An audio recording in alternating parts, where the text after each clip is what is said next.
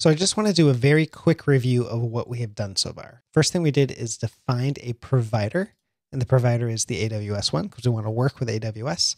We configured the AWS provider so it could talk to the correct set of credentials to talk to the AWS API.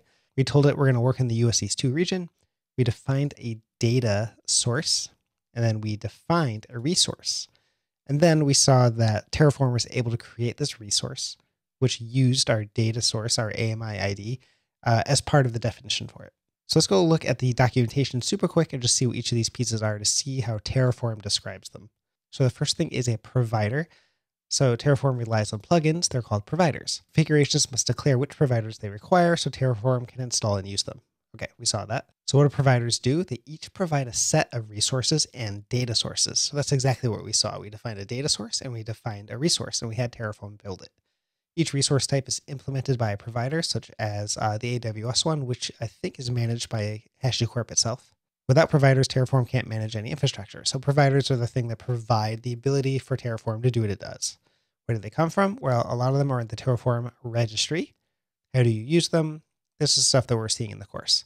So data sources, the first thing we did is define a data source. So a data source allows data to be fetched or computed for use elsewhere in Terraform configuration, which is exactly what we did. So use of data sources allows Terraform config to make use of information defined outside of Terraform. For example, we used Packer to create an image in AMI, and then we told Terraform to use this data source to find the AMI so that we could use it in a resource. And that resource was the thing that we had Terraform create, the EC2 server. So resources are the most important element. Each resource block describes one or more infrastructure objects, such as virtual networks, compute instances, which is a virtual machine, a server, or other components. And that basically is all that matters for this definition. Okay, so we saw we had an AWS instance be created. That's a resource that used our data source to find the AMI ID, which is a thing that was created outside of Terraform because we had Packer create that AMI. We defined how to create it, and that's that. And if we head on over here, we can see Terraform plan. And I think between videos, I actually destroyed all this infrastructure. So we can go ahead and see that's actually going to recreate that instance because it's actually destroyed now, just because I didn't want to keep that server running in between videos. One quick thing I want to show you is a new command, Terraform Fmt. Fmt is a command you might be familiar with if you use Golang. This is going to actually format our Terraform configuration files. In this case, it did the cloudcast.tf file, and it'll just do git diff. df is my alias for diff. And we can see what it changed, really just white-space changes. And I believe with Terraform, we can see that it might use 2 spaces for tabs instead. Let's go ahead and see. Yeah, see 2 spaces instead of 4 for tabs. So that's just all it fixed up there. And it also will do things like line up your equal signs here for definitions.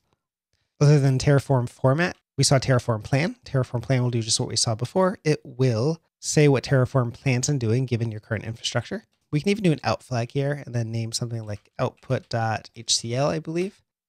This plan was saved to output.hcl. So now when we do Terraform apply, do a help flag, we'll see Terraform apply options and plan. So we can actually use that plan file we just created. So if we do Terraform apply, and we can do the output.hcl as the plan file, this one actually needs to replan itself. Otherwise it runs plan essentially right before it runs apply.